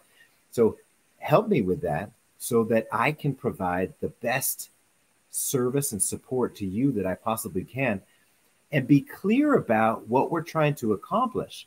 When what we're trying to accomplish is growth, obviously it stems from student learning outcomes, right? We want kids to learn, we want kids to grow, we want to change their trajectory. In order for them to do that, our teachers have to be at their best. So our responsibility as administrators, as evaluators, is how can I help you be at your best? That's what I'm here to do. My goal is not to make you do stuff. My goal is not to change you. My goal is to help you grow and evolve so that you can be at your best for kids. And if that's the spirit that you bring to the table, if that's the humility that you have, that will be repaid to you 100 times over with folks who go to bat for you and folks who say, yeah, I'm going to grow. You ask me the right questions, I will reflect on that and I will grow. As opposed to folks who are worried about, well, what does this person want me to do? How am I supposed to do my job and do the best job I can and worry about what this new evaluator needs me to do? And those shouldn't be two different things, right? They should be one and the same. And it should be about, how do I grow? How do I learn more? How do I get better results? That's what it should be about. So as a new assistant principal in trying to figure out this new world that I've entered, called administration, called school leadership, I need a principal then that has the wherewithal to ask me, what do I need? Right? Not just teaching, coaching, but at some point asking me as the administrator, this new administrator, what do I need? And if I can see that I need help being able to differentiate my supervision based on the plethora of different skill sets of the various teachers on staff, now I'm probably in a better position to be able to engage with this principal to learn, because I've got a principal who asked me the question, what do you need? As opposed to imposing on me all the time, here's what you need, right? So that's what I'm getting from you. Yeah, and that's a hard thing for principals to do, because you and I are both principals forever. And the thing is, as a principal, there's so much sitting on your shoulders. There's so much that you have to accomplish, and you need assistant principals that can do certain things so that you don't have them on your plate all the time. And so a lot of times we hire folks so that they'll get stuff done and we don't have to worry about it as much anymore. And being able to step out of ourselves as principals too, to ask our assistant principals, what do you need? How can I help you grow? What are you feeling confident in? What are you worried about? By asking those questions and engaging in those conversations, it allows us to give them that opportunity, try new things, to grow, to be curious about stuff. And sometimes we need to be paying such good attention to our assistant principals that we need to also say, hey, here's something I've noticed about your practice. You're really strong in these areas and you could use some bolstering in these. That's why I'm going to move you out of your expertise in mathematics, you're no longer going to be overseeing the mathematics department. Now you're going to be overseeing the science department, because that's an area that you need to grow in, you need to learn about. Yeah. And so one of the things that I've found that's really interesting, and you might find this interesting as well, is the idea that sometimes we know so much about something that our coaching is impeded as a result. Yeah. Because let's just say I'm an expert at stand-up comedy. I might get into a coaching relationship with a stand-up comic in which I start telling this comic, this is a joke you need to use. This is how you need to share it. This is the way that you use the punchline. And I'm stultifying that comic's growth. Because I know or feel like I know so much, I inject that into the situation. That's why I have a lot of folks that I've worked with. If they are come to the school with a math background, they're going to oversee English. They're going to oversee the language department. They're going to oversee something that is totally foreign to them, so that they're forced to grow and they're forced to ask the question, what do you need? As opposed to injecting, oh, I know what y'all need to do, so I'm just going to tell you. Yeah, I love it. I love it. Put them in an area where they can grow, as opposed to an area where they've already got an expertise, but don't have an expertise in other facets of the building, including content. You know, I got one more for you. One more. And then we're going to have a part 2 at some point, because I wrote a zillion questions. I don't know what I was thinking. I guess it was all them long flights and having so much time on my hands. Well, you and I could just rap for days. Yeah. You know, let me use myself again. I'm that new assistant principal. I'm that new principal. I've been working hard to get here. I've been on the Saturday Academy and reading the books and doing all that kind of stuff. And now here I am. I'm in the position. I'm in the building. And unbeknownst to me, before I got it, I got stuff coming at me from all directions. The work is overwhelming. I feel inundated. I am questioning myself. Is this really how I want to live my life? I did not know that this thing was so complicated, complex, intricate. I did not know that. And now I remember listening to Kafele and reading Pete Hall's work, and they put all this emphasis on being an instructional leader. What? I don't have time to have pre-observation conferences. I don't have time to visit classrooms for substantive amounts of time. I don't have time for immediate feedback via post-observation conference. So my question is, with everything I just said about this new me, this new leader, how do I find or create the time to be this leader who has this differentiated supervision mindset rooted in instructional leadership? I know that was a lot. That is $1 million question. And I think my response might be a little provocative. And that's that, and you kind of answered it. You don't find the time. You don't find time. There's not extra pockets of time just sitting around waiting for you to do something. Right. Like I have yet to meet an assistant principal that calls me up and says, hey, Pete, I got about 20 minutes before the next thing I got to do. There's nothing else going on. So, what should I do? So there's no finding time. It's about creating the time. It's about prioritizing the time. The thing about time management that I have found is that time management really isn't about managing your time. It's about managing your priorities. Mm-hmm. So if you have it in your heart and in your vision and in your mission, it's about instructional leadership. It's about changing things for kids. And that's your locus. That's your focal point. That's where everything else emanates. Then as you think about putting your schedule for the day together, it's about prioritizing the things that are your priorities. What are the things that are most important? Put those on your calendar and chunk times out for that. What I have found is the other stuff, so the discipline, the committee meetings, the getting together, calling these people back, responding to emails, filling out that report, doing all that stuff, you can piecemeal that stuff together later. And you have to piecemeal that stuff together later. There are certain things that can only happen during the school hours, and that can only happen while instruction's occurring in classrooms. And that's when you've got to be in classrooms. That's when you've got to be chatting with teachers. That's when you've got to be observing instruction. That's when those things have to happen during those windows. So it's a matter of scheduling your priorities. So put the things that are most important to you in chunks of time on your calendar and make those actually happen. Have those be so important that even though something's happening, these kids got in a fight, and so you gotta deal with them. Well, guess what?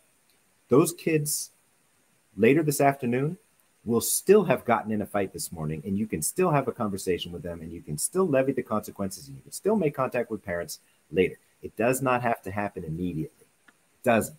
The things that have to happen immediately, the things that make the biggest difference, those are the things to put in your calendar and chunk times out for those. And I have wrestled with folks who argue about time all day long. They'll argue about, I don't have time. Meanwhile, should have gotten some stuff done. The thing, it really comes down to the idea of you don't find time, you make it, you create it, you prioritize it, and that's where the difference is going to be made. Those of us who are effective in prioritizing our schedules are the ones that get stuff done. Yeah, I love it. You make time, you don't find time. Right. Managing your priorities, not managing your time. Great stuff, great stuff. And Pete, we took it to the end for now. I'm gonna hold on to these notes. Well, they're in the computer, they're in the file. Because it's interesting, folks out there. You always want to just over plan, right? You don't want to under plan, right? You want to over plan, and that way you're always ready. So I'm on long flights all week, and I'm pulling out this book, which I'm gonna put on the screen again, The Principal Influence. And I'm generating all these questions. Would you believe I haven't even gotten to the halfway point yet?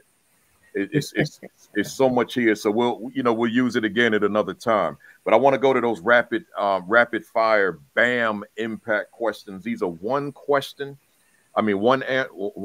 word answer or one sentence answer. No long answer on these. Just got to think quick and give me this. It's 21 of these. Here we go. Oh, Lord. Education on the right path for underserved children. On the right path? Yes. Can true equity occur in America's schools for Black, brown, and other underserved students? It has to. Does Pete Hall's work contribute to the progress we desperately need? I'm trying, man. Doing the best I can with what I got. If you could do a reset on your life, Pete, would your line of work be different or the same? I'd be a professional baseball player, so they'd be different. Why do you continue to do this work? To make a difference. What fires you up within the work that you do? Growth and capacity. What do you love about the work you do? Seeing change happen in positive, productive. I know it's more than one word, but seeing positive, productive change actually happening. Yeah, no, you good. Sentence is good. What do you dislike about the work you do? Now, as someone who does what you do and works and speaks and travels, is I don't necessarily get to see the embedded, the long lasting change, the relationships, the connect. That's part of it. I miss that. Yeah. What has been your greatest victory in this work? Anderson Elementary School in Reno. What was your greatest mistake in this work? Every once in a while, believing that I had an answer. Good one. What has been your greatest challenge in this work? Overcoming mindsets. Are you proud of your first year as an assistant principal? Yes, I am. Are you proud of your first year as a principal? Very much. Who inspires you in this work? You. Yeah. Yeah, and I don't say that lightly. You and people who have lived in the fire and have been in the trenches and know what it takes to make a difference. And you're out there and you're living this and you're sharing it and you're breathing it. You inspire me. Dennis Griffin Jr. inspires me. Tammy Campbell inspires me. Jennifer Gross, the head women's basketball coach at UC Davis, she inspires me. I mean, I got a litany of folks that I lean on for that. I guess it's not inspiration as much as it is a motivation to remind me of my inspiration. And this work is too hard to do by yourself. You cannot cocoon That's right. yourself and try to be successful. So Yeah, I appreciate you and a list of people. I appreciate you. What are you reading right now? I'm reading a book called The Baseball 100. And you'll get a kick out of this. The top 100 baseball players, according to this researcher, and he has come up with a splendid way of merging old Negro Leagues players with major league players. And there's some surprises in his top 100 list. You might be interested in that. Wow, where's this book at? I'm trying to, since you said it, I'm interrupting everything now. But thanks, Shades of Glory. Yes, Which is, and it's a thick one on the Negro Leagues. Satchel Paige on the cover. I'm trying to. It's summer grind, so it's hard. But yeah, that's interesting what you just said in terms of how we merge that, come up with a top 100, and where would a Satchel Paige, where would a Josh Gibson, where would a Cool Papa Bell, where would a Buck Leonard, Buck O'Neill, and so on, where would they fall within that top 100? When you look at what those players did in the Negro League. So let me keep going because we could have a whole conversation there. Right. So what do you want to accomplish that you haven't accomplished yet? Oh man. Honestly, I just want to have more impact, just more and greater impact. I just don't want to stop. Yeah.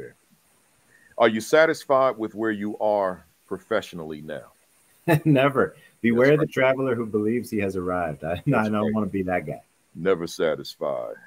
What could you say to a viewer out there who continues to face closed doors? Keep knocking. And there's always a window. There you go. What could you say to a viewer out there who's lost their fire? You know what? The thing about burnout, and I'm going to use the term burnout. Burnout happens because our fire has gone out. It's just a matter of rekindling. When it comes back to that, and it's just go back and ask yourself, get that mirror out and ask yourself, why did I start this in the first place? Why was this important enough for me to get going? Why? What's your why? There it is. Get that mirror out, and as I always say, and once you get it out, stay locked in. No, right. I got all sorts of props sitting over here. Yeah, you got to lock in, baby. Lock it down. And then last one, Pete. If Pete Hall was a word in a dictionary, what would be your definition? Incorruptible. Incorruptible. That's a strong one. Incorruptible. I need to make that my word. Incorruptible. It's going to be kids first every time. It's going to be what's in the best interest of that person every time. It's not going to be what's in my best interest. That has always been the spirit of my leadership, of my teaching. That's the spirit of my coaching work. It's in what is in your best interest. You're not going to sway me from that. And I think that's the thing. I got in some trouble. I got some awards back in the day as a principal. I always got in some trouble as a principal because I made decisions based on what's best for kids as opposed to what's comfortable for grownups. And that ruffles feathers. And we can sleep well at night knowing that's why we made our decisions. So incorruptible, I borrowed from a statue of Sam Adams at Faneuil Hall outside of Faneuil Hall in Boston, and I fell in love with that term. And I said that's the one that I'm gonna die on that sword. You know, I love it. And you just said something that inspired something in me. I guess to use your vernacular, though, that motivated something in me. Before I close out, hold on, folks. Before I close out, you talked about, and I don't need you to go in specifics at all. I don't even need you to address this, but you said you got into trouble. Folks on here that have been with me for a while know that I got into trouble. There are others of us who have gotten into trouble. I think that at some point I need to put together a panel of folks who are not in districts because, if they're still in the district, we don't want to talk about those issues. But if they're out of the district and won't be haunted by them, then I may want to bring on like 5, 6, 7 people. And we talk about some of those things that got us into trouble because like you just said about yourself, you were just working in the best interest of kids. I was working within the best interest of kids and got myself in a heap of trouble, right? But I'm proud of it. I'm extremely proud of the trouble I got in. So there's some other folks out here in the universe that I'm aware of that got themselves into trouble. but we tend not to talk about these stories. And we probably need to, because there's some younger folks on the call and beyond who are going to get into trouble at some point and may not know how to maneuver once they get in it. So, so be on the lookout. I may just put that panel together and we talk about some of those experiences that we had. But other than that, hey, folks, if you enjoyed Pete Hall this morning, this afternoon, put some fire on, put some bombs, put some hearts, put up whatever emojis, some diamonds that you love to let him know that the time spent this morning was worthwhile. But with that, while you're doing that, Pete, talk to us about how to get in touch with you, how to follow you, how to book you, all those things, how to get the books, everything. Yeah, well, first of all, I just want to thank you. I appreciate that you invited me. I'm honored to be a guest on your show today, and keep me on the short list of any future episodes you think I could be helpful. Yeah. I've gotten in quite a bit of trouble, so I'd be more than happy to help folks learn how to navigate that. I am most active on Twitter as far as social media is concerned, at Education Hall. And if you're interested in my work professionally, you could probably start by going to educationhall.com. That's your best bet for getting started with me. My email is petehall@educationhall.com. And yeah, that's probably your easiest way to just go straight at that stuff to get a hold of me. Most of my books are available through the website, or at least there's links to where you can get them at my website. And I, like you, I'll be on a lot of long flights. I was in 5 different towns in the last week, and it's not glamorous work, but I believe it makes a difference, and that's why we keep doing what we're doing. And I want to quick shout out to all the folks out there that have been with you, Principal Kafele, for 112 weeks. I know you started this right as the pandemic hit, and you're like, I want to do something for people. Yeah, put this out there. And that spirit of giving your time and your energy. I mean, folks, this is my one visit in 112 weeks. Principal Kafele has been here 112 consecutive Saturdays, right? You haven't missed one, have you? Never missed one. No. And talk about dedication to you as viewers and as learners and as future leaders and as leaders and contributors. That is incredibly commendable that you've done that. And it's really, really impressive. And see, like people don't realize, like, here's a page, here's another page. I mean, this is notes, y'all. This is like, I'm not just on here winging this stuff. You're not winging it, no. It's notes. Here's one more, right? So it's like I'm working, man. But that's what it takes, and when you put that kind of effort into your craft, then you become better at it. So as I always say, Pete, before we close out, you hit it out. Grand slam, out the park. The group I spoke to Thursday in Louisville, they felt I think the best gift to give them would be a bat. So this no way. I got this from Jefferson County, but they gave me a beige one. So they had to ship it. So now I'm going to have 2 of them from the same city. So that'll be sitting right here too. And Louisville Slugger from Louisville, Kentucky. Sluggers, yeah, so we just alternate them, But other than that, man, I appreciate you. I appreciate you being here. Appreciate all the information that you shared today with the folks. And my wife just said great stuff. And we're gonna do that. We're gonna do the rest of this because I got to get all these other, because I got so much more that I want the folks to hear. But let me close out, Pete. When I close, don't leave me. Just stay there. Folks, let me thank everybody on the thread, and those of you who are not on the thread but out there, thank you for being here for week 112. And I'm excited about this whole platform, and we keep it going. So next Saturday, I'm back for 113. I got a guest coming on. I hope she's still here. I think I saw her name. I'm not sure, but I got a guest coming on. This is going to be a little different. She's from the Richmond County School District in Augusta, Georgia. Principal Stacy Mabry. I've been knowing her for years. And been at her school. But here's what's different about it. If I'm not mistaken, every principal that I've brought on this platform is also a speaker and consultant, if I'm not mistaken, except for my first one, Vincent Stallings, Dr. Stallings. But since the first guest a year ago, all the principals have been consultants as well. That some of them are still practitioners, but they speak, right? Whereas this principal I'm bringing next week, this is not a speaker. This is not a consultant. This is just a woman that goes into her school, takes care of business, goes hard every day, and goes home. Right? She don't jump on a plane and go somewhere and train people. This is so I'm bringing somebody on here next week that just all she knows is being a principal. Right? So that's Principal Stacy Mabry. I'm looking forward to her visit, and I know this is going to be different for her because she's not a speaker. You know, she's not a consultant. So this will be a different avenue, but I know she's going to hit it out the park like Pete did today. So be here next Saturday at 10:55 Eastern Standard Time. Don't forget, every Saturday we got this, this foursome going. It's Sean Hurt, Principal Hurt at 10 o'clock Facebook Live, all of these. Then Create and Educate with Dr. Sheikah Houston and Dr. Tammy Taylor. I'm saying doctor now, Tammy, at 10:30.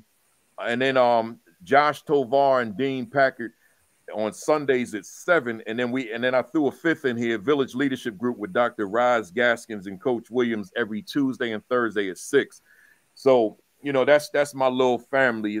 I'm sure there's a zillion people out here that wish I would add there, but this is my little family. Make sure that you get, again, the Equity in Social Justice Education 50, the Assistant Principal 50, the Aspiring Principal 50, and then Pete's book. This is one. He's got 12. The Principal Influence. Put Pete Hall in the search on Amazon. Just write Pete Hall, and then everything he's associated with is going to come up, right? So just put his name. Don't just look for this book. Just put his name, and you'll see everything. And then the new book will be here very soon. Right? Visit principalkafele.com for all my resources. Subscribe. This is important, y'all. Subscribe to Virtual AP Leadership Academy on YouTube. I'm quite pleased with the number of followers I have on there. Over 15,000, 15.6 to be exact. But I want to take it higher because there are more than 15,000 APs in America. Right? So subscribe to that channel. You can watch all you've missed on that channel. Like and follow the Facebook page, Virtual AP Leadership Academy, because for the past 70 consecutive weeks, I've written a commentary. So I write a commentary that's usually just an extension of the Saturday Academy. Every Sunday morning, I get up early. I sit over here and write the commentary and then post it not later than 10 o'clock. Right? So make sure you like and follow that page so you can get the notification that the commentary is there. And then take care of yourself. Diet, exercise, COVID precautions. I posted the other day. I'm going to just say it real quick. Man, I'm on a lot of flights, y'all. When it's connections, I could be on 10 planes a week. And look, I'm old school with COVID. COVID's new, but I'm going to call myself old school. I don't wear a mask everywhere I go. I don't wear a mask when I take pictures. My wife, she don't like that. She's standing right here. But I pull it down, take it off, then put it back on. But here's the thing.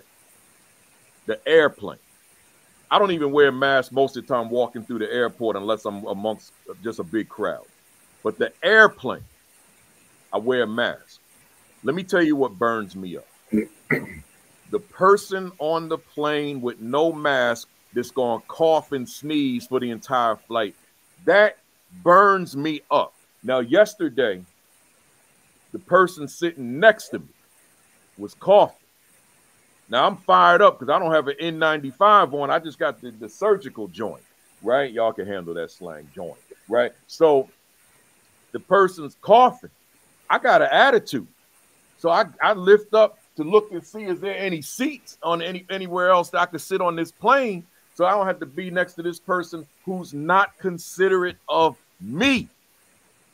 See, me wearing the mask is not to protect me. It's to protect the person sitting next to me. If I cough, if I sneeze. So I want that person, give me the same consideration. You sitting up there coughing, got a blanket on. Y'all say, man, he going deep at the end. Listen, no, it was cold on the plane, so the woman had a blanket on. Her arms under the blanket. When she coughed, it was this. Ain't no this. It was. I'm like, yo, it got to be another seat on this plane somewhere. I'll sit in the aisle. I'll sit in the bathroom. So let me stop venting, y'all. My point is, if you fly, put the mask on to prevent others from getting sick from you.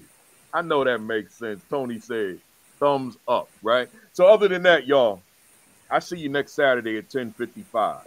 Thanks for being here. Have a great week. Have an extraordinary week. Have your best week yet. Peace. Peace. Thumbs up. Cock that fist back. Wait, I can't say 1, 2, 3 yet. Happy Father's Day to the dads out there, man.